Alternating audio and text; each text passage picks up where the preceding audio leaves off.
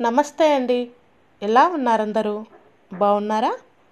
ఈరోజు కూడా మీ అందరి కోసము ఒక మంచి వీడియోతో మీ ముందుకు వచ్చాను. అదేంటంటే గుర్రపు నాడ అండి.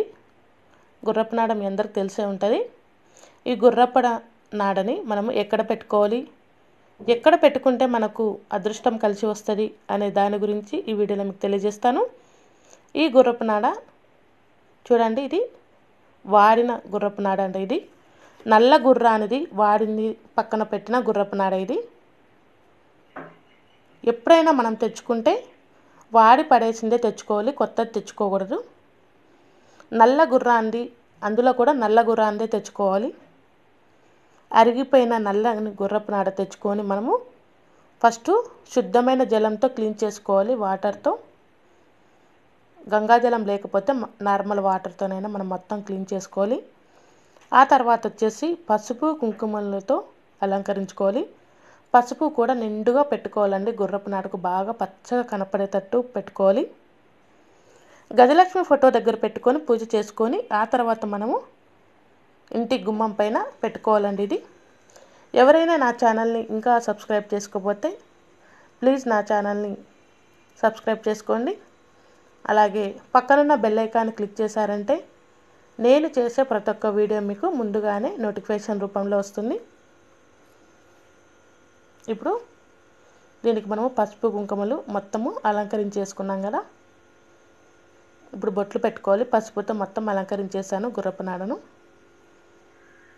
మార్వాడీలు, ప్రతి ఒక్క మార్వాడీలు ఏం చేస్తారంటే వాళ్ళు చేసే బిజినెస్ వ్యాపార సంస్థలలో కానీ లేదంటే ఇంటికి కానీ ఖచ్చితంగా కట్టుకుంటారండి. ఇది నేను చాలా వరకు చూశాను. చాలామంది మార్వాడీస్ దగ్గర నేను గమనించానండి. ఎందుకంటే ఇది పెట్టుకుంటే లక్ష్మీదేవి మన ఇంట్లోకి వస్తుంది. శనికి ఇష్టమైన వాటిల్లో ఇనుమండి. ఇనుములో గుర్రపు నాడ అంటే చాలా ఇష్టము శనీశ్వరుడికి. అలాగే గుర్రపు నాడ కూడా అంటే కూడా లక్ష్మీదేవికి చాలా ఇష్టము. ఇలా తయారు చేసుకున్నది మనం ఎక్కడ పెట్టుకోవాలంటే సింహద్వారం ఉంటుంది కదా, సింహద్వారం బయట మనము పెట్టుకోవాలండి. డైరెక్ట్గా మనము దీన్ని తగిలించకూడదు. ఫ్రేమ్ కట్టించుకోవాలి. ఫ్రేమ్ తెలుసు కదా, ఫోటో ఫ్రేమ్స్, అలా ఒక చెక్కదానికి ఫ్రేమ్ కట్టించుకొని పెట్టుకోవాలి.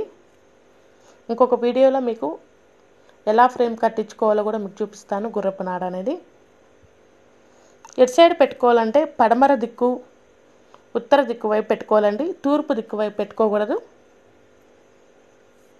లక్ష్మీదేవికి చాలా ఇష్టం అండి. ఇంట్లో స్థిరంగా ఉండాలంటే లక్ష్మీదేవి మనము ఇలా గుర్రపు నాడను తీసుకొని పసుపు కుంకుమతో అలంకరించుకొని సింహద్వారం బయట మనము ఇలా పడమర దిక్కు ఉత్తర దిక్కు వైపు చూసేటట్టు పెట్టుకోవాలండి. డైరెక్ట్గా పెట్టుకోవద్దు. ఒక ఫోటో ఫ్రేమ్ చేసి మనం పెట్టుకోవాలి.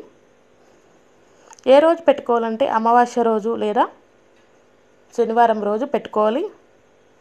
అలాగే సాంబ్రాణి ధూపం వేసుకుంటూ ఉండాలండి. మనము ఇంట్లో సాంబ్రాణి వేసుకుంటాం కదా, అటువంటప్పుడు ఈ గుర్రపు నాడకు కూడా మనం చూపించాలి.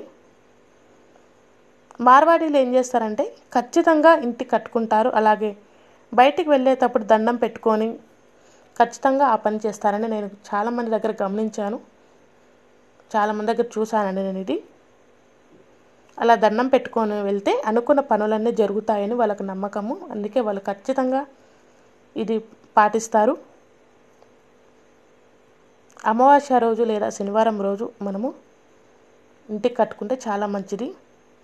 అలాగే ఖచ్చితంగా నల్ల గుర్రంది అయితే చాలా మంచిదండి. దొరకపోతే వేరే వాడుకోవచ్చు.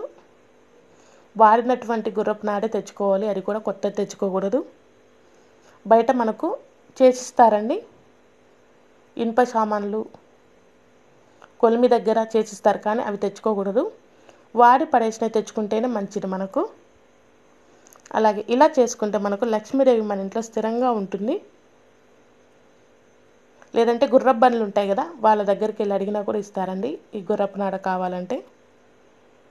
ఖచ్చితంగా మనము సాంబ్రాణి ధూపము ఇవన్నీ వేస్తూ ఉండాలి పూజ చేసుకున్నప్పుడల్లా. ఎడమ చేతి పక్కన కట్టుకోవాలండి. కుడి చేతి పక్క కాదు. సింహద్వారానికి ఎడమ చేతి పక్కన కట్టుకోవాలి. ఈ వీడియో మీరు ఎక్కడ స్కిప్ చేయకుండా చూస్తేనే మీకు అర్థమవుతుంది. చాలామంది చాలా వీడియోస్లలో చెప్పింటారు. నేను ఇది చాలామంది దగ్గర చూశాను. ఆ తర్వాతనే నేను మీకు ఈ వీడియో చేసి చెప్తున్నాను.